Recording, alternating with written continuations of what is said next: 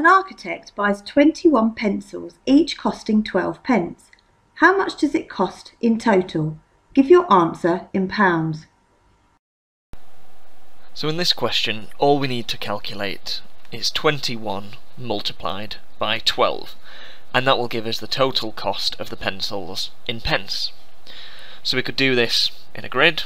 We'll get 21 multiplied by 12, 2 1s are 2, 2 2s are 4 with a 0, 1 1 is 1 with a 0, and 1 2 is 2 with 2 zeros. Adding this together, we get 252, but you have to remember that's in pence, so the answer is £2.52. Now if you wanted to avoid writing anything down here, you could just have a look at this. So we've got 12 times 21. Well, that's 12 times 20 plus another 1. So 12 times 2 is 24, so times 20 is 240, plus another 12 would give us 252, and then we would divide our answer by 100 to get £2.52.